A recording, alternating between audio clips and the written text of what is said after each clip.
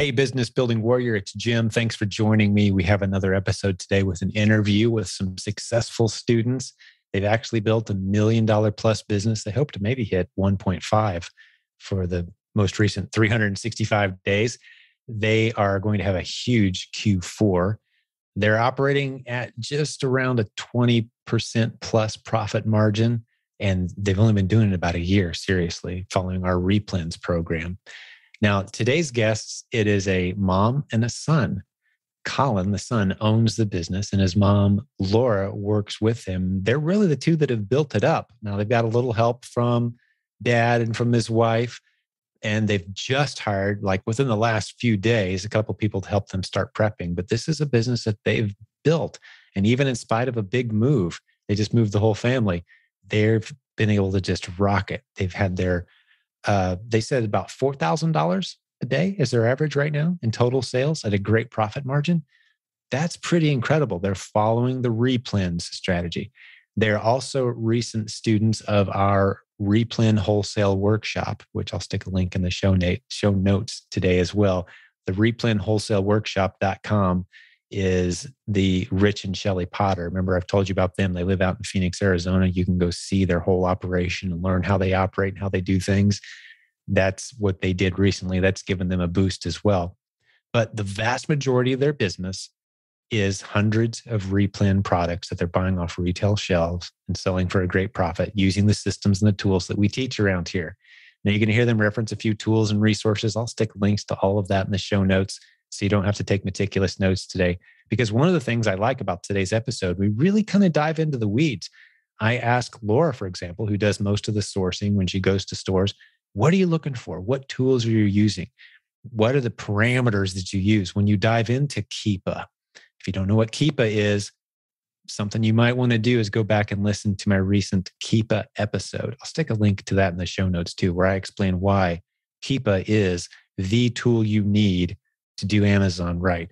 So when we start talking about some of the Keepa terminology, it'll make a lot more sense to you if you do the prerequisite of listening to the Keepa episode. And again, I'll have a link in the show notes for you there. But if you know what Keepa is, she tells us what she's looking for, what type of graph she's looking for, how many drops, which represents how fast the product is selling.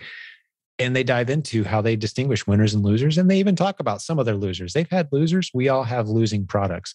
So we talk about why that's not really a big deal, exactly what to do with them and how you don't have to worry about that as a negative. It's just part of the testing process. You're going to enjoy the family dynamic as well. It's really cool having a mom and her son on here.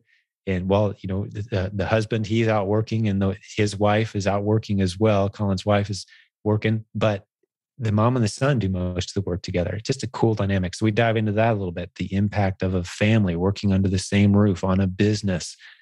It's really fun listening to these guys talk and interact. I think you'll enjoy it with plenty of great specific tips as well and strategies for helping you grow your business. So I'm going to get Collin and Laura on the line right now. Hope you enjoy hanging out with them as much as I did. So Laura and Collin, welcome to the show. Thanks so much for having us. Great to be here. Yeah, we're excited. Great to have you. I'm eager to jump into your story. Let's hear it. Yeah. So the story probably started just about 2 years ago. I just got a memory on my phone this week, actually. I quit my job 2 years ago, earlier this week, with the intention to start selling on Amazon. I really had no idea what it would be like or what it would come to. But I was just so unhappy working at a corporate job, even though I was pretty good at it. I became the top salesman at a pretty large corporation within the first 6 months of being there, but I just wasn't happy. I always knew. What were you selling? What were you selling, Collin? I'm curious. IT conferences for a company called Gartner. Gotcha. So it wasn't glamorous. It wasn't exciting. It wasn't where I was supposed to be. It reminds me of selling software licensing. Yeah. I sold, which is my last real job. Now it's been, we're coming up on 19 years ago. Yeah. But yeah, it just didn't feel right. But I did it longer than you did. So you jumped ship pretty quick. 6 months in, top sales rep, and you jumped ship. I love it. Yeah. So I think I quit around the 8-month mark. I just felt like I'd been there for 5 years and I was just so unhappy. So I quit with the intention to start selling on Amazon. And obviously I had a ton of conversations with my parents. Obviously my wife was included in that as well.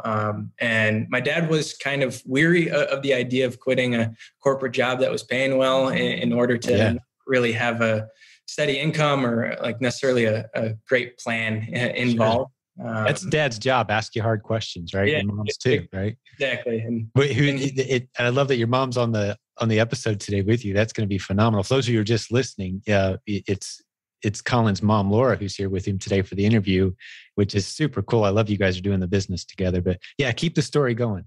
Yeah. So obviously with talks with my parents, I was a little nervous about, the risk involved, just because the only thing I thought was selling on Amazon was private label products.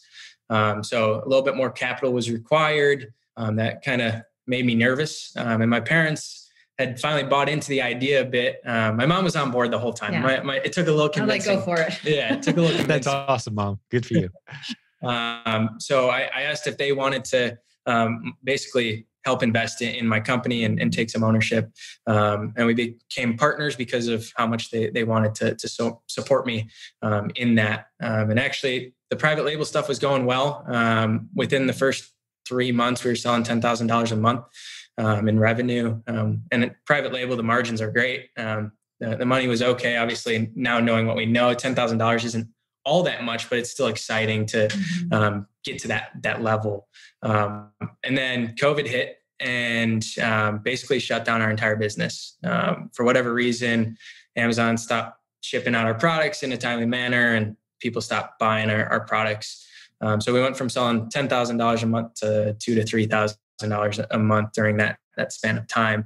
And this is really where my mom gets involved in the business because she was like, hey, people are selling groceries on Amazon. I'm like, why would anyone buy groceries on Amazon? That's so silly. It is, but they do. It's wonderful. It still is. Even though we've got people with incredible businesses, I still really they'll spend $27 on this. Right. They could have gone to Walmart and spent $7.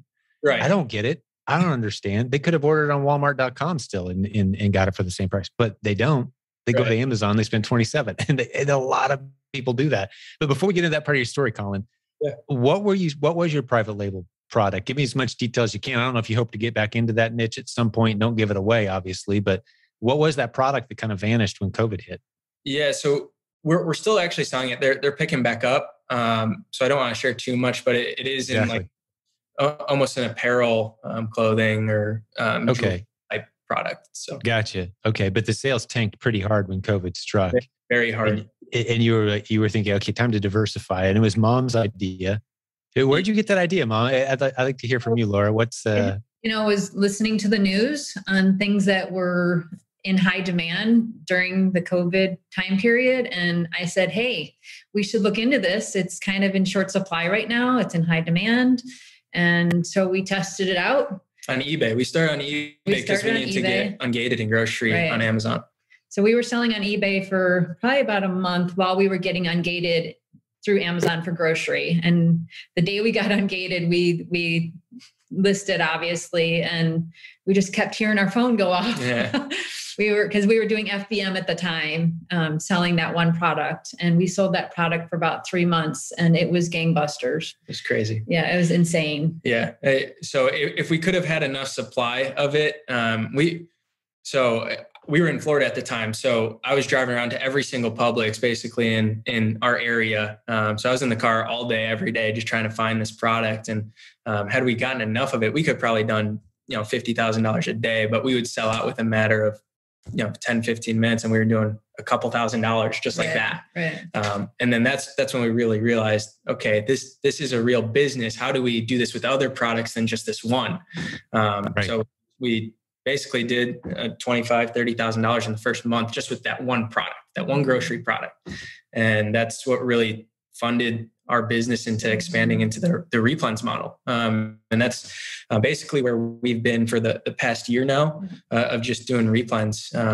But then obviously we went out last month to Rich Potter's warehouse and learned from him about wholesale. So we're trying to do something very similar to him. We're pairing both replens and wholesale into one business model.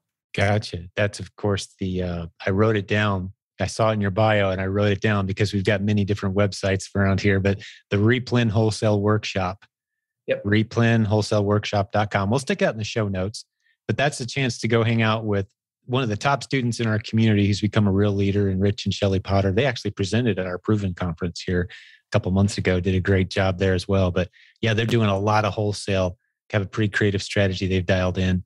And you guys went out there and spent 4 days, saw the warehouse, saw the workshop. What'd you guys think of it? Let's spend a little time on that. Yeah, I mean, it was great. It was great to see a bigger operation than us. I think it's always good to look ahead to see where we want to go. And we just felt like we were at that point in our business where we had kind of plateaued and wanted to learn how to do resale or do the wholesale model. We also wanted to learn how to palletize. And we also wanted to learn how to outsource more effectively.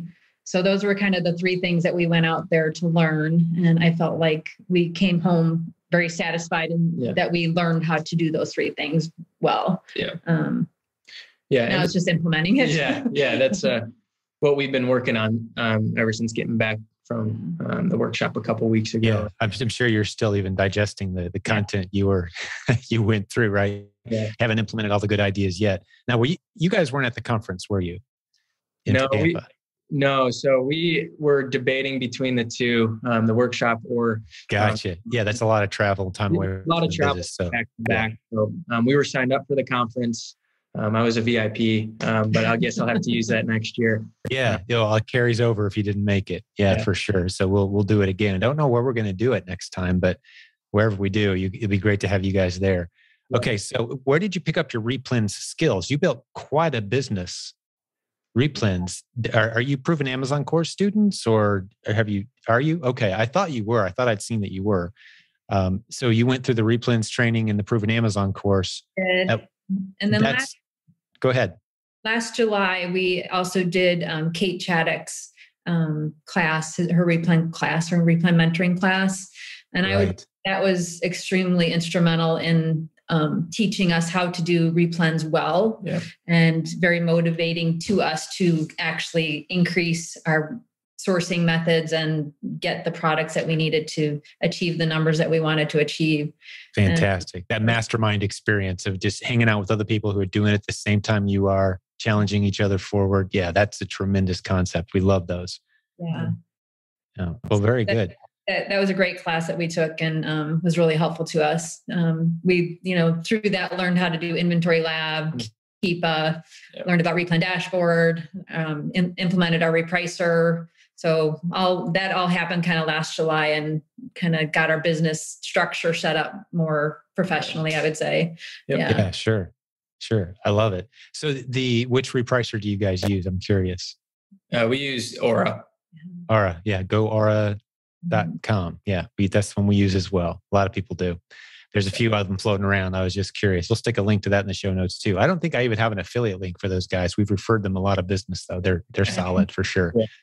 Cool. Yeah, we tried Be Cool for a little bit, but Aura just had more capabilities that we liked, and they've added a lot of stuff since we started using them. So we always suggest it to anyone asking us. It's a good solid tool. Yeah. Okay, so how many replens do you guys have at this point? What's your arsenal look like? A lot. We're probably close to 400 to 500 different products or SKUs. So they're not. Kate taught us go deep in one product if it's working. So we have multiple SKUs of the same product at times. So, but yeah, we probably have on any given day, probably anywhere between 350 to 500 active SKUs that are available to be sold, either FBM or FBA. You guys started off doing a lot of merchant fulfill, FBM. Sounds like you're doing a lot of FBA now as well. We pretty much do that exclusively now. Yeah. We don't like FBA or FBM. That's not. I don't know. The great thing about FBA is you can work when you want to and when you have the time.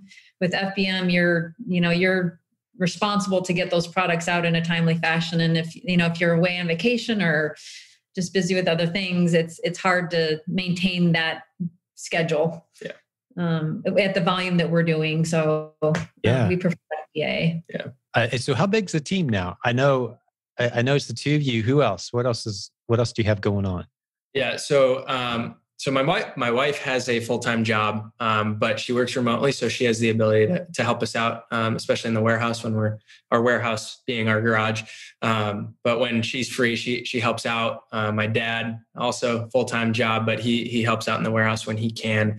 And then we actually just this week hired 2 1099 contractors to be basically our prep center for us. So they'll come over to the garage and work a couple hours a day and prep our products for us. So that's been super beneficial. It's gotten me out of the prep and pack process to start focusing on, finding wholesalers and distributors that I can start to work with. Yeah, Collin, I have a feeling that you're going to be thinking, man, I should have done that 6 months ago here, if you haven't had that thought already. Absolutely. Yeah. We've been kind of feeling the pain of that, not having help, not having hands in the warehouse with us. So that's been, great to have them on board. Yeah. What's the arrangement you guys have with them? You said a few hours a week. What are you paying them, and how long to take to train them? Because I think some people are hesitant to take that step, and they're coming into your house. Yeah. You're still kind of figuring that out. Talk us through all that. We were hesitant, and they just started last week. Right. I mean, just a few days in. Very fresh to us too. So I put an ad on Facebook Marketplace in one of the local moms page, and thinking that it would be great for a stay-at-home mom to come help us for a couple hours in the afternoon. So we do 3 shipments a week. We do Monday, Wednesday, and Friday from like 12:30 to 3:30. And we're paying them about $15 an hour. Yep. And we do 1099 employees. So hours are open and they can come if they want. They don't have to come, so it's a really flexible schedule for them and us. And it's been working well. So so far, right? It's still been in the experiment stage, but I bet you guys will really love it. Have you considered or not considered having them be able to work from home? Like, come get the stuff, take it back home type of, that type of, because that's what Josh Rojas does, right? Have you heard that episode or seen that model? Yeah. Yeah. So we like to think our warehouse process is really, really good.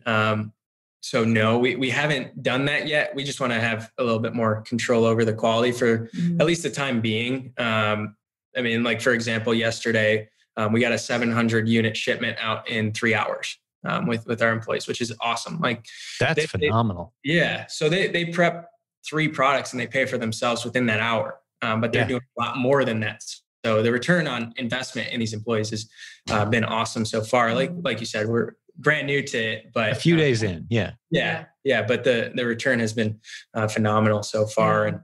And just because of the way we prep and pack, there would be really no way to do it from their house, just our process that we have. Yeah. Sure. That makes sense. So how many people did you guys talk to before you decided on the 2 that you were working with? We had quite a bit of interest, and I kind of sorted through it. I just said, hey, tell us a little bit about yourself. And based on that, we kind of selected who we wanted to interview. We interviewed 3 people and selected 2 out of that. But there was a filtering process, obviously, and before you got to that point. Yeah. But the 2 are really close, physically in our neighborhood here. And just their schedules worked out. They seemed excited. And that's half the battle, is finding people that, want to work and are going to show up for you when you need people to help. So, yeah, that's great. Had you ever hired anyone before, Laura, as part of your duties, or is this kind of new territory for you? I don't think I've been in the hiring process. I mean, in my corporate job that I had prior to kids, I would sit in on interviews with my boss. We were hiring somebody within our team, but I wasn't ever responsible myself for that. For making the final decision. But you've done that before. Just kind of, I think just instinctually, females they can read people so much faster than us guys. I love when my wife will come into a relationship that I've had for a few months, maybe, a business relationship, and she'll make an observation. And after a few minutes, it took me weeks or months to figure out. I'm like, how'd you figure that out so fast? She'll see things that I just don't see. So good call, Collin, having your mom in that part of the biz, man. That's a great call. Your wife's input and your mom's input's invaluable. It was my mom. They see things interviewing. Yeah, exactly. They just see things that we don't, man, as guys. They just see things. So this is awesome. Well, what else? What are we leaving out of your story? This is just a really incredible story. We haven't talked numbers yet. I guess we could hit that. Like, where are you guys at? It was going pretty well with the private label thing. I guess that's a smaller piece now of your overall pie for sure. So just talk us through some of the numbers that you're comfortable sharing. Yeah. So literally last week, I believe. So within a year after taking the Replens course, we've hit $1 million in sales. That's before we hired anyone else. It was basically my mom and I doing it full time, and my wife and my dad helping out when they could. So for anyone listening to this, it's possible to make $1 million business in your garage or in your room. We were doing this out of my house in Florida, out of a bedroom, and we were doing $100,000 a month out of a bedroom, which is crazy to think of. $1 million business, you think it has to be some extravagant play and plan, but you got to have an office and a logo on the door and all that, right? Yeah, it just takes hard work and consistent work. That's really what we've noticed is when we start lacking in searching for new products, we start to plateau a bit. So then we have to start searching for more products. So we've been really consistent in finding new products just to expand that base that we have, and then when we find a home run, it's awesome. But yeah, so we hit $1 million 2 weeks ago, last week or 2 weeks ago. Right now we're averaging about $4,000 a day. We're on pace to have our best month yet. We're over $80,000 a month to date, I think. So yeah. And everyone talks about, summer's slow in this business. August is terrible. No, come on. You guys are doing $4,000 a day in what's supposed to be the slow time of the year, but it's not. Hey, I've got so many questions. Are you guys doing anything seasonal? Not really, no. So you try to find stuff that's nice and steady year round. Yeah, until Christmas. Yeah, we do some things during Q4 that are Christmas related, but we like to have consistency in our numbers, and the way to do that is to find non-seasonal things. Yeah. Although we do have some things sprinkled in, but for the most part, no. Obviously, if it's going to sell, we're going to buy it and sell it. But that's not the majority of our business. We want consistent products that sell year round. And so the private label, it's a small piece of the pie now, right? Very small. It's probably 5% at most of our revenue. Gotcha. It's basically free money at this point. I don't have to do anything other than send product in. Yeah. When you say finding new replens, what do you guys do? What's your current strategy? Who's good at it? Like, who's the expert on the team? That's mom, huh? Collin's pointing at mom. Everybody does that a little bit differently and what they're comfortable with. I'm very comfortable in the store. So we do a lot of sourcing in the store. I don't take pictures. Typically, I source from the shelf. I don't do it systematically. I look for things that are new. I look for things that are unique, things that catch my eye. I don't know. I guess I just have a sense what's interesting. I don't know what it is, but yeah. Well, did you do most of the shopping for your family before you got into this business?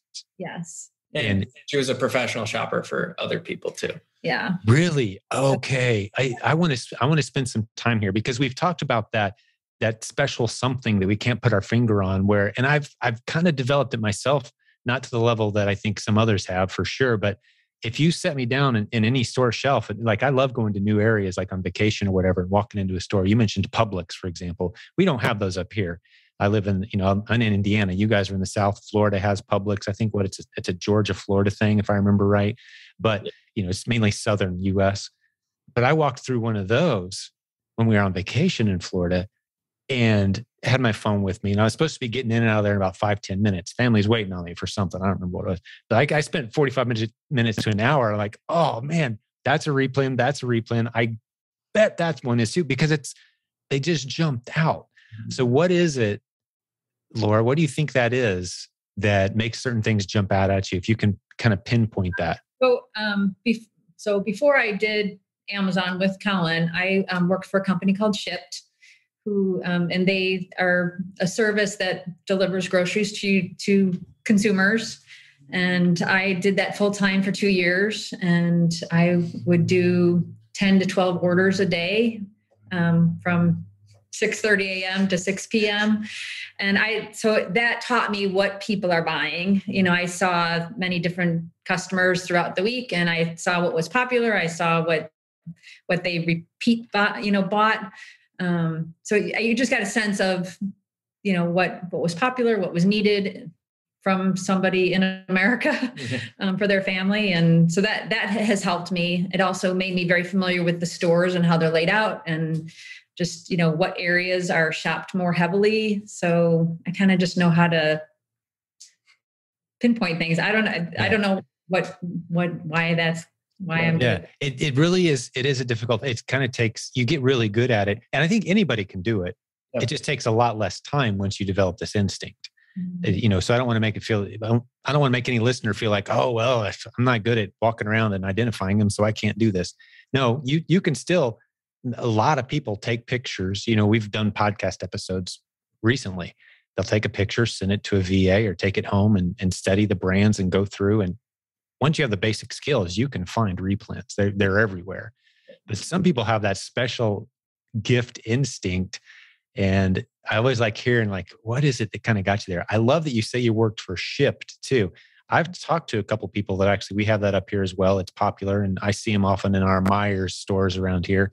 And I've had the conversation, like, if you broke it down, what do you earn per hour is my opening. I'm just curious. And they think that I'm interested in maybe doing that work.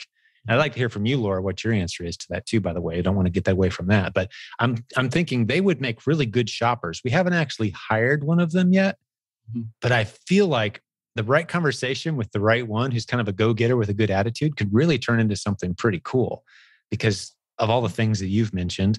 But the one guy I talked to said he was earning he said, I'm earning $25-$30 an hour. I don't want to do anything else. I'm like, well, that's not a good candidate. I'm kind of waiting for that good candidate who's like, hey, give me work. I'll work. I want to help build something.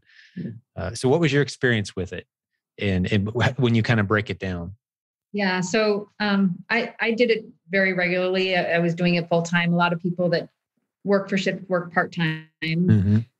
They might have a different experience with it, but I was making good money, probably in that range.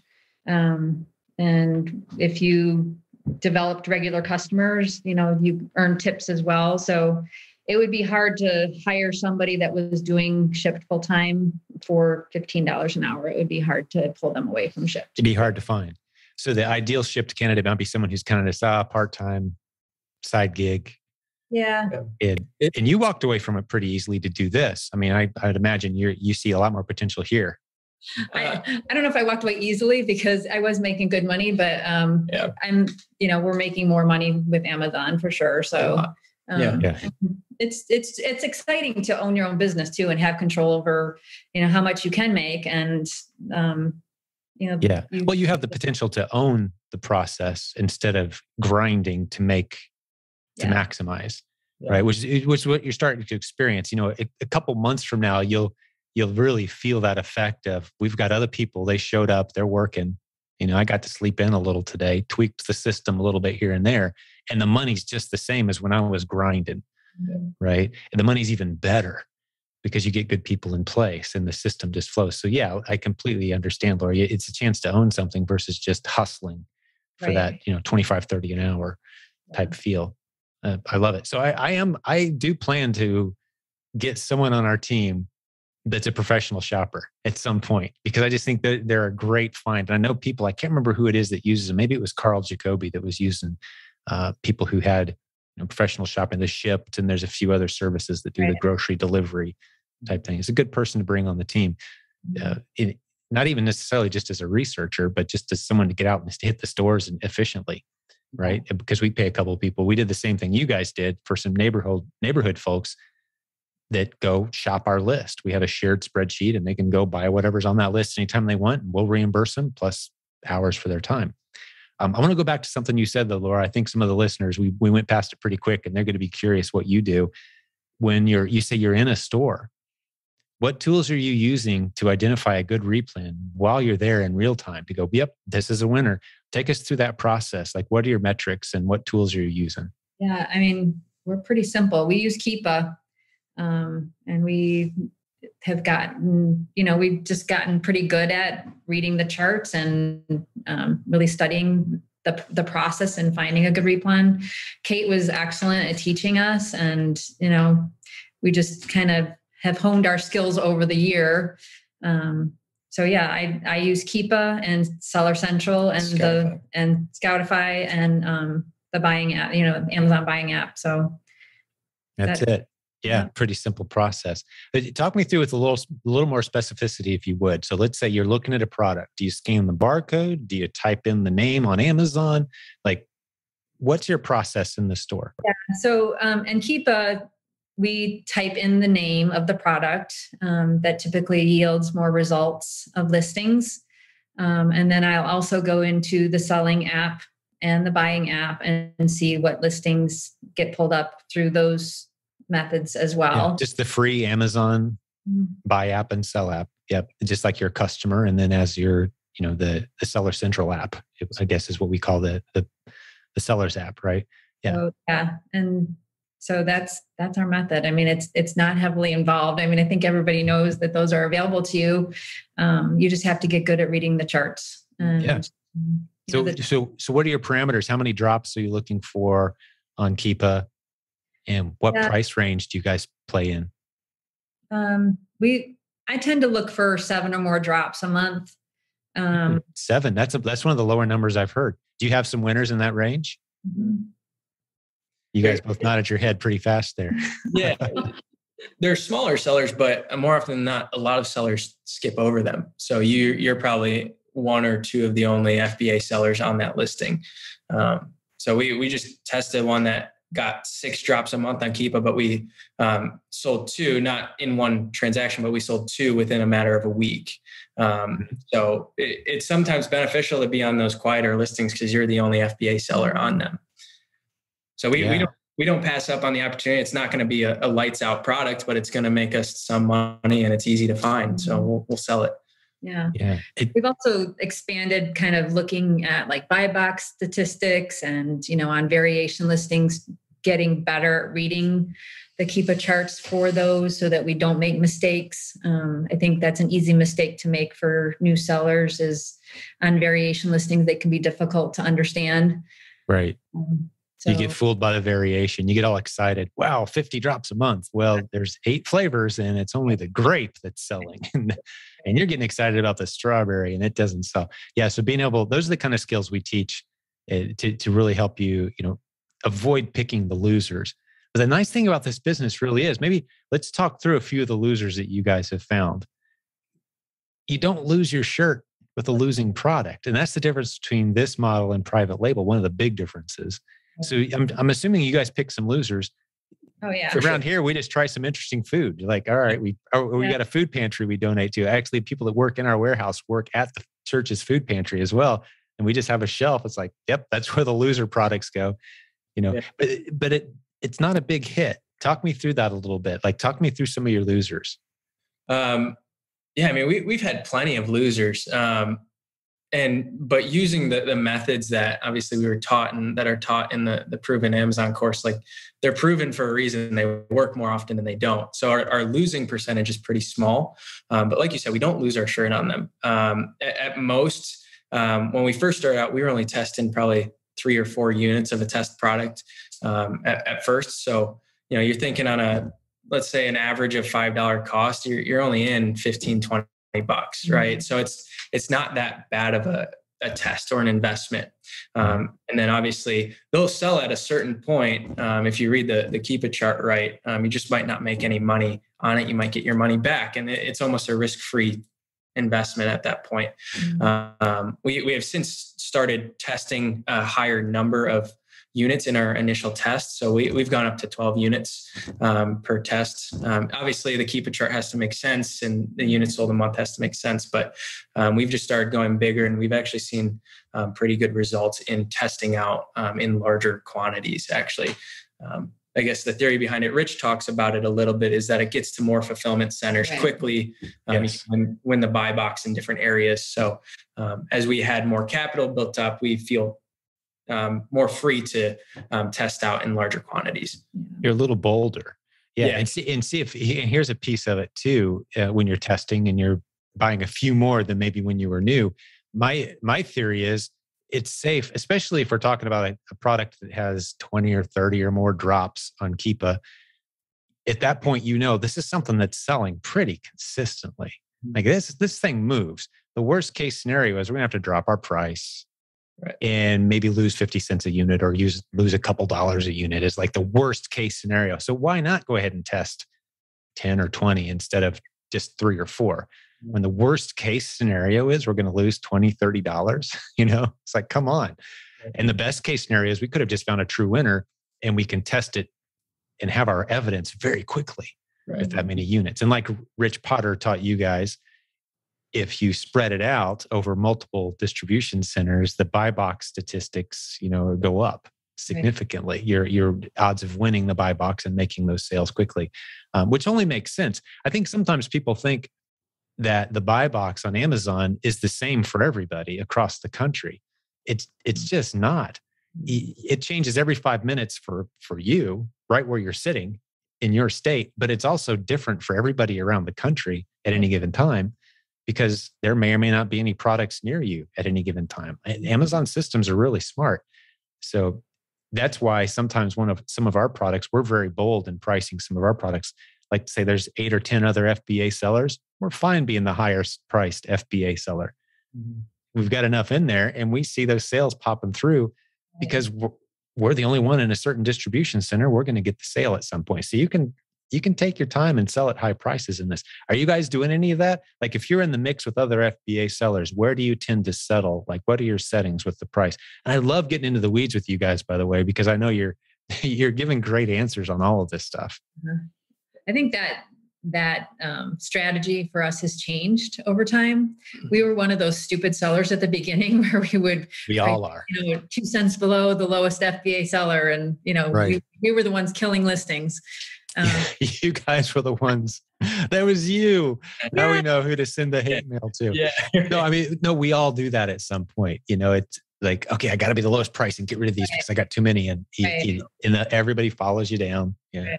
But as your metrics change and improve, obviously, as you become a more experienced seller, you know that you can price it a bit higher than even the lowest FBA seller to take advantage of your metrics and the number that you have in inventory across the nation. And so... Hey, Business Building Warrior, sorry for the quick interruption. Just wanted to make sure and remind you about our tremendous sponsor, Payoneer.com. If you need funding, up to $750,000, flexible repayment terms, no credit check. They love Amazon and Walmart sellers. They want to help you grow. Payoneer.com/funding. For 10% off the fees, be sure to tell them we sent you. All right, let's get back to the show. Take advantage of your metrics and the number that you have in inventory across the nation. And we don't necessarily have any like hard and fast rule on where we price our minimums at. We like to use keep a history on doing that. So, we're not going to go down to 50% ROI if it's never been, lower than 75% ROI. I don't know why anyone would do that. You're missing out on, 25% return on your initial investment.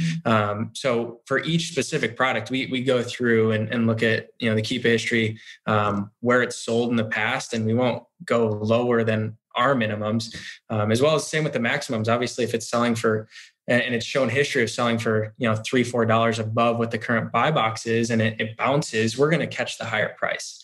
And that's where we're going to set our price at. Just because we don't want to lose, $2-3 on a sale when it's still selling for that higher price point. We want to catch the upswing. And so many sellers miss out on that and are crushing their profits because they want to just win the buy box and sell out faster.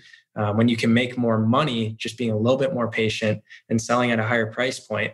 Volume isn't everything. Making more money is what the goal of business is. So if you can maximize your dollars and maximize your profit, that should be your end goal instead of just moving units. So that's how we price things. It's not a set rule. It's a per SKU basis. Well said. and you guys are using a repricer. So who's the one? I get the feeling that Collin, you're the one that kind of keeps an eye on that. Yeah. Is that true? Okay. So how much time do you spend? Like, what's your target? You said 500. Yeah. And how do you do it? Talk me through, what we do is we sort our inventory from what do we have the most of right now? And we work from the top down. Yeah. So we're not missing out on any of the big issues or big opportunities, right? So, but how do you tackle it, and how much time do you spend on a given day or week? Yeah. So I address it once a week. Obviously, if we add new products in a shipment, I try to, get the mins and maxes put in the next day, just because depending on the fulfillment center it's going to, it could hit inventory within a matter of, 48 hours sometimes. So we don't want to miss out on those upswings, or we don't want to get crushed on, the buy box just crashing.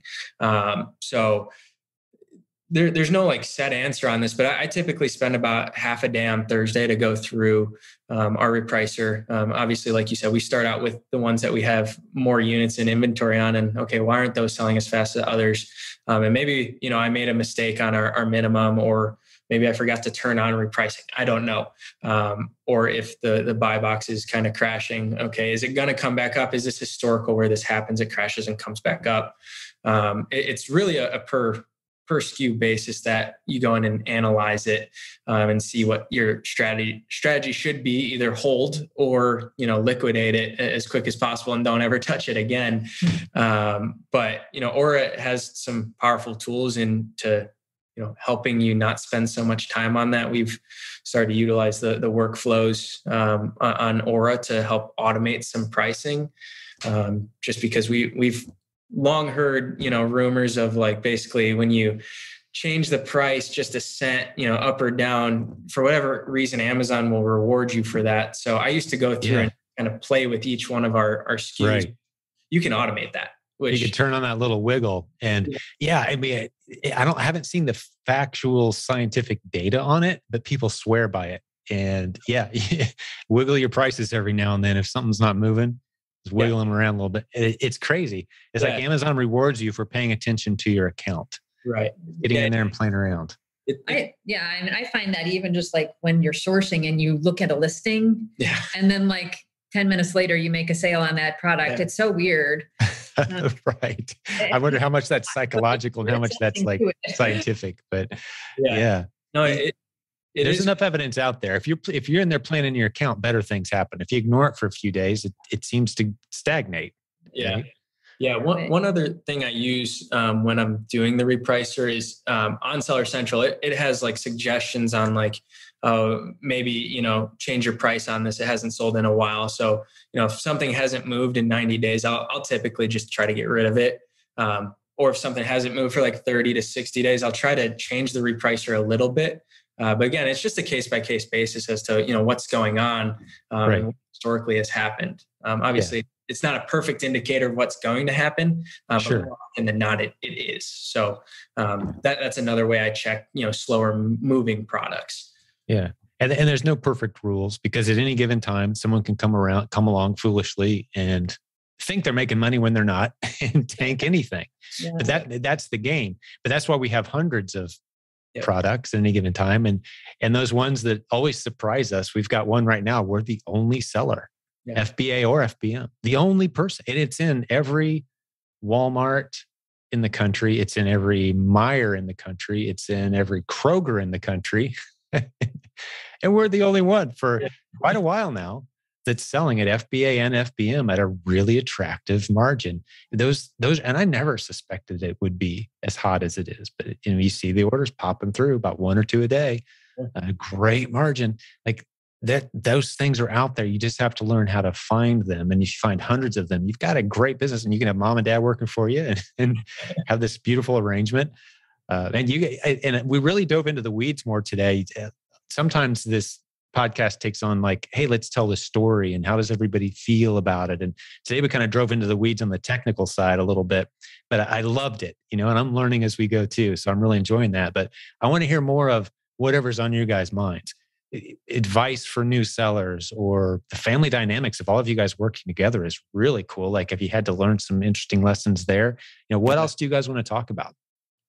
Yeah. I mean, I think one of the things, in working together is we've all just kind of naturally specialized in what we're good at or what we're attracted to, the tasks that we are attracted to.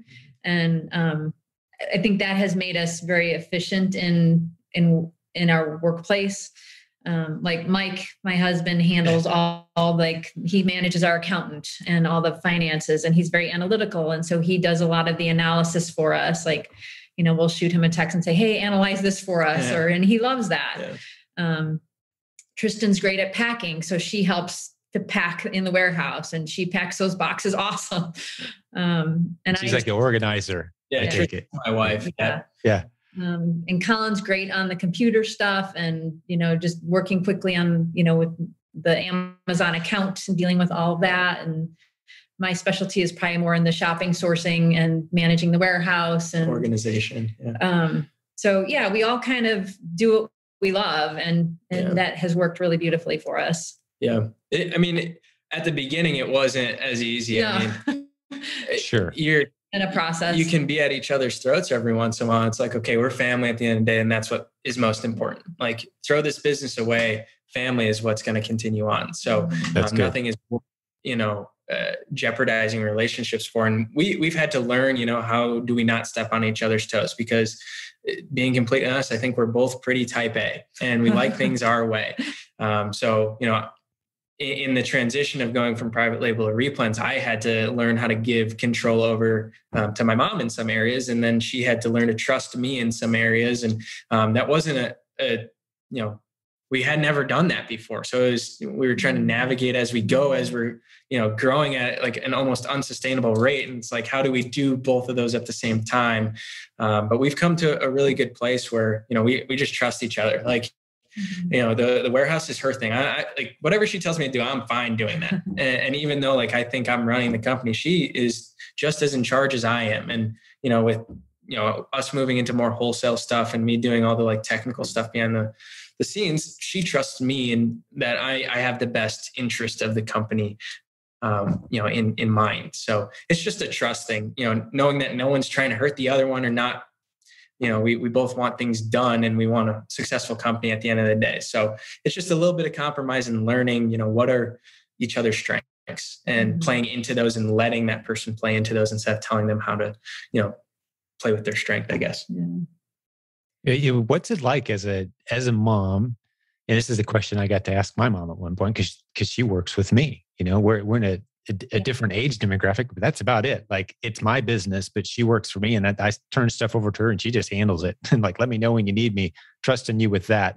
It's really phenomenal. And I know it's, some of the things she says, and I know the part she enjoys is it's just, we're doing stuff together and it's meaningful, significant stuff. And yeah, we're making a profit, but the relationship benefits. It's as a mom, hit that question for a topic. Like what's the dynamic impact on your family relationally?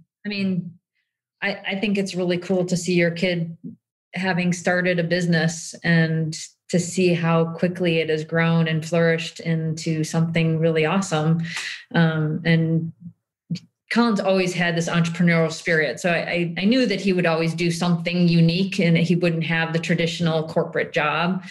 So it's cool to see kind of his personality play out into this and his dream come to fruition. So that part was really cool. And the dynamics, like we're always together and like, what more could a mom want than to have your family close by and, doing something that's meaningful together. But like Collin said, like relationship is always the priority. And so if there's conflict in that gets addressed first as over anything with the business. Mm-hmm. So, it's great to have Collin and Tristan close to us and working together side by side on a daily basis. And it just adds to the richness of your relationship with your children. Really? Yeah, because I know some people are hesitant or resistant to the concept, and I don't see it. I keep meeting these families that are doing it together, and I've heard that rule of thumb, like, oh, never hire family. Like, no, I'm not sure I agree with that. I actually wholeheartedly disagree with it. If you've got a good family, who better to spend time with? And who better to strengthen relationships with? And the grind of building a business sharpens and improves those relationships time and time and time again. You guys are just the latest example of exactly that. So I love diving into that. It's actually, there's a biblical model there too of that we were encouraged, build something significant with family is a theme. And I won't dive off in that direction, but I just keep meeting all these families that they're better off for having done business under the same roof. And I take it you guys live close. You're not all living in the same house, are you? Or is it, you live close or? So we actually just moved up to Indianapolis. You live in Indianapolis? Yeah, what? Westfield. Yeah, Westfield. Okay, I knew that, and I'd forgotten. For some reason, I'm thinking I'm talking to people in Florida. All right. Well, that we literally just moved up a couple months ago. 2 months ago. All of you. Yeah. So my parents had a house here in Westfield, also down in Florida as well. But my wife and I talked to my other siblings, and we're like, hey, like we would love to raise our family in the Midwest. That's just, I grew up in Chicago, and I know how the Midwest rolls and the values that are here and instilled in kids at a young age. And that's not necessarily a case where we were in Florida. So we kind of got everyone on board, and our house was supposed to be done a lot sooner than it's planning out to be. So I'm living in mommy's house for the time being, which is wonderful. Dude, that's awesome. Okay. I didn't know this part of the story at all. So we're neighbors. How cool is that? We got to get together, man. Show you guys around Indy a little bit. Although mom and dad know Indy very well. How long have you guys been here? Since 2017. So not long. Okay. You're still kind of new to the area. Still figuring it out. Yeah. Well, we gotta hang out sometime. I didn't realize you guys were just over in Westfield. That's tremendous. I mean, we could meet downtown in half an hour. It's so cool. Yeah, awesome. That's awesome. Yeah. But real quick on the move, I thought this might be interesting. So we thought the move was going to impact our business. Obviously we're going to lose all these replens that we had at Publix, right? So all the regional, SKUs that we had, but we moved up here, and we've had 2 of our best months back to back since moving here. Whether that might be the case of living together for the time being, or we just decide to really dive into it even harder because we knew we had to catch up. I don't know necessarily what the reason for that result is, but this business allows you to move around. And like my mom said, you can go on vacation for a week, and Amazon's still dealing with fulfilling your orders and customer service. And that's a great thing about selling on Amazon that we love so much. Like when we went out to Rich's workshop, we had some of our best days of sales out there, and we weren't even working. Yeah. We were learning. You're sitting there learning. Yeah. It was wonderful. And that's where it starts to ring some exciting advice that I start to give. And, the position you guys are in is you start doing the things that only you can do. You start chipping away at those pieces where, if we paid someone 10, 12, 15 bucks an hour, we wouldn't have to do this anymore. It starts making a lot of sense. And you chip through that list, and suddenly you're left with not much left that only you can do. There's parts that you like doing, but for the good of the business, you're better off working on the business instead of being in the grind. Right. And then you become leaders in our community. You start doing some coaching. You become our next Rich and Shelley Potter. And, we're doing events here in Indy together, training other people how to do this stuff, having fun teaching and training, or whatever your area of passion is, kind of springboarding off the success of your business. Because the reality is, and you guys know this, but I'm just, talking to the listeners and reminding all of us that 99.9% of the world, when you say, hey, you know what, you could have a successful business from home, working out of your garage, sell $1 million. And we need to talk about your margin, by the way, but we haven't done that yet. But you could put some great money in the bank, working flexible. They're like, no, that's a pipe dream. That stuff doesn't really work. Well, we need people educating, telling that story, sharing. We need more leaders. We need more coaches, because this stuff is starting to catch on, and the world is starting to wake up like, hey, I don't know if I want to go do the 9 to 5 anymore. I might want to be home with my kids. Actually, I don't know if I want them going off into some of this crazy stuff they're learning over there. And, families are starting to kind of gather under their own roofs and build things. This is an explosive, this was crazy talk 15 years ago. And now it's kind of like, we're more mainstream. Like, okay, work from home, make some decent money, keep the kids around. Like, all the stuff that used to be nuts is kind of like mainstream now. So I'd love to see you guys make that transition and that journey into some kind of leadership education role if it's of interest. Yeah. We're always looking and recruiting. Yeah. Yeah. We actually, I mean, I have friends all the time ask me, hey, teach me what you do. Yeah. And they obviously think it's easier than, it's work. Yeah. You have to grind. Right. And one of my best friends actually, asked me to teach him. So, that's something I like doing. Obviously, like they sent us their first sale and we were just as pumped as they were. Like, it was so exciting to see it because, like you said, like we're changing lives at the end of the day, even though it's so small or it seems so small. When we took Kate's class, I'm sure she didn't think, teaching us for 4 weeks or 6 weeks or whatever it was going to change our lives significantly. And it did. Mm-hmm. And that's just, something that I think we're both passionate about is, helping people find what they're passionate about and, attack it. And obviously we like Amazon, so do it through Amazon, but it's truly an awesome gig that we have and being able to do it as a family. And I mean, my wife and I are able to pay for a house in this area, and not that materialistic things are what it's all about, but I'm able to provide my family with a nice living in just 1 year of doing this.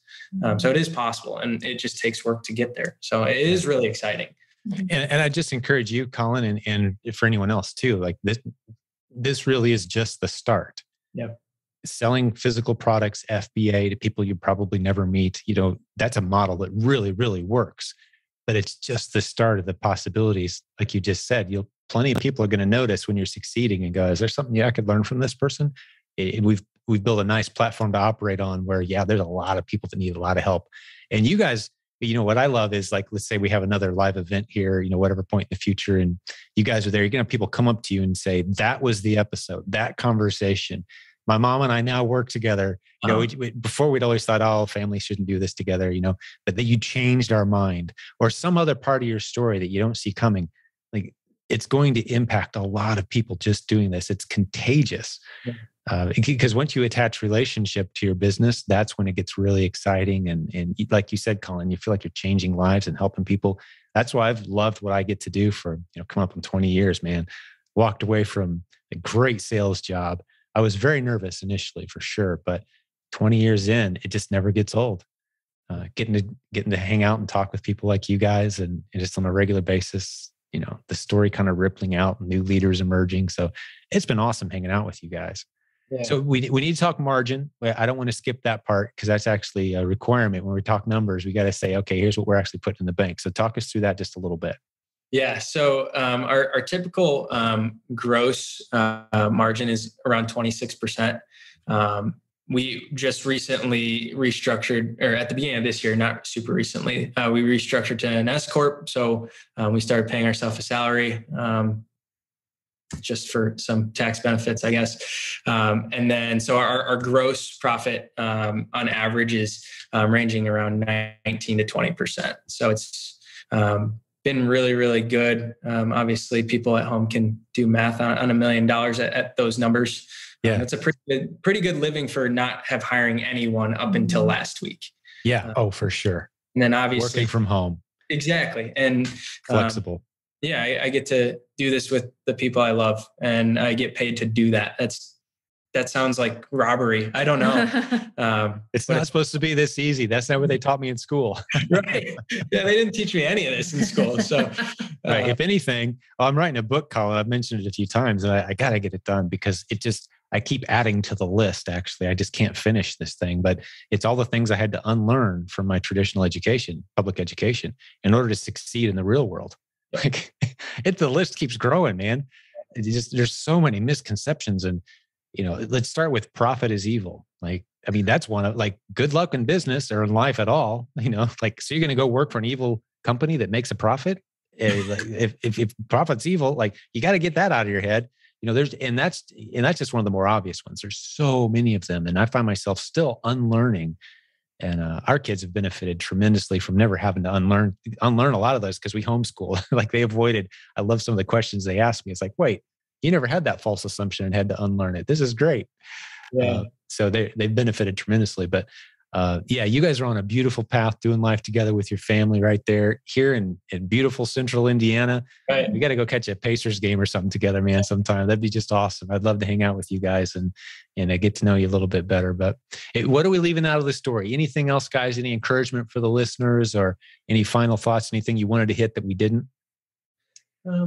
I don't think so. I think to touch on your last point about like profit being bad, we were actually just talking about this the other day. Like I had to teach some of my friends, like they're like, "Oh, you're price gouging. That's so like not right of you." And I'm like, "You guys use Uber Eats, right? Or like what's the difference? They charge a premium for a service." And that's how we look at our business. We're providing people and connecting people with products that they either don't want to go to the store for or they can't find it. Convenience. They're paying for convenience. So we are Uber Eats just on Amazon. Obviously, we're not selling warm food or just food, but you get my point is it's a service that we're providing, and it's okay to be profitable because your success creates other people's success. Like we're able to pay these stay-at-home moms now. And then down the line, we're hopefully adding on full-time employees. Like you're creating success from your success. And that's the goal at the end of the day, is to bless the people around you. So there's nothing wrong with earning a profit. Not only is there nothing wrong with it. One of my favorite quotes from a mentor of mine, Daniel Lappin, he says, "It is impossible to operate a business profitably without significantly improving the lives of innumerable people around you." Zero negative effect on anybody. And tremendous positive effect on virtually everybody that it touches.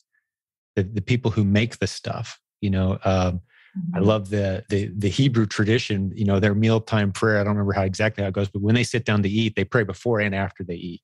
But the prayer before they eat is just recognizing that on the table in front of them represents countless people who had different talents in different businesses, in different industries. And, think about it sometime, like how many people put some effort into just your average meal, sitting around a table, like the table itself, the salt shaker, the person who designed the salt shaker a long time ago. I mean, you can get so intricate. It's tens of thousands of people that had to cooperate in some fashion to bring that. And it's recognizing, like, thank God for all the different talents and abilities and needs of all these different people that allowed this to kind of come together. And it's pretty phenomenal. So it's a mindset shift.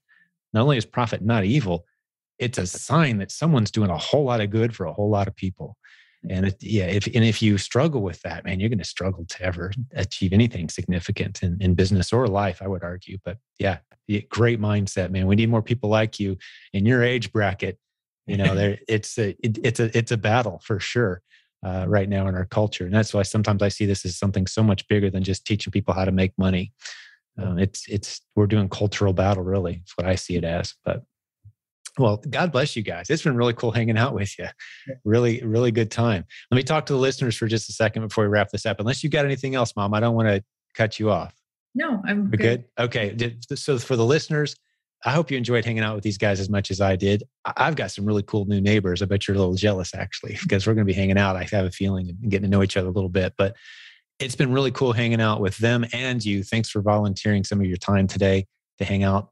The one thing we do ask in return, if you got some value out of this conversation today, is send some people to silentgym.com. Go tell them, hey, check out a few of these episodes. Good stuff, encouraging stuff. Help you make a little extra money, get encouraged. Get your mindset right about business and money. That's what we do around here with ideas that just flat out work, as evidenced by dozens and dozens and dozens of interviews like this of real people doing life and doing business together. A lot of us talking about Amazon and a whole lot of other things, but we are still very bullish on Amazon. There's a huge opportunity there. Many, many more people can jump into this. I'm thinking tens of thousands without even putting a dent in the opportunity because it's just growing so fast. And we're the place to learn it, as evidenced by, again, all these success stories. So thanks for hanging out with us, though. We really appreciate that. Until next time, God bless all the business building warriors out there. We're in your corner. We're here for you. We love supporting you. Hey, jump over and join our free Facebook group, too, if you're not there yet. That's a good last tip to end on. The link is at silentgym.com. All the resources we talked about today, too. Same thing. All right. Talk to you again soon. God bless. Hey, before I go, one last reminder, Payoneer.com. A tremendous sponsor of this show. You can get 10% off your first fees by going to payoneer.com/funding. Tell them you came from our program. They're going to take good care of you. Up to $750,000 for Amazon and Walmart sellers. Hey, if you're needing some funding with some good flexible payback terms with no credit check, you're going to love these guys. Go check them out.